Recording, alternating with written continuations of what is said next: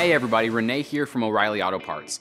Today I'll be showing you how to change the air filter on your car, truck, or SUV. Be sure to check the manufacturer's specifications for your vehicle, since there are a few different ways the air filter unit can look. But generally speaking, once you've located it, it's pretty simple to switch the filter out. If you're not completely comfortable doing it yourself, stop by and we can recommend a professional technician in your area. Today I'll be changing the air filter on this 2003 Ford Taurus. Here's what we'll do. First, locate your air filter housing. It will usually look like a black plastic box. In this case, it's right here next to the battery. There are typically just a couple of clips or screws to disengage or remove.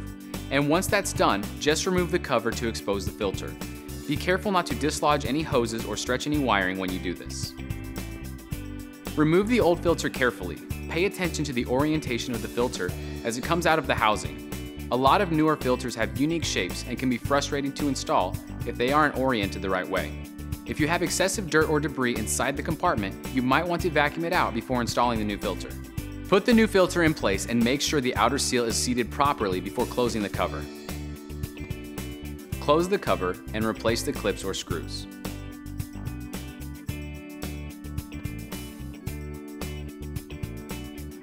And that's it. Everything you need to do it yourself is available at your local O'Reilly Auto Parts store or O'ReillyAuto.com. Our DIY videos are designed to help answer questions we get in our stores every day. If you found this one helpful, subscribe to our channel to get all the latest.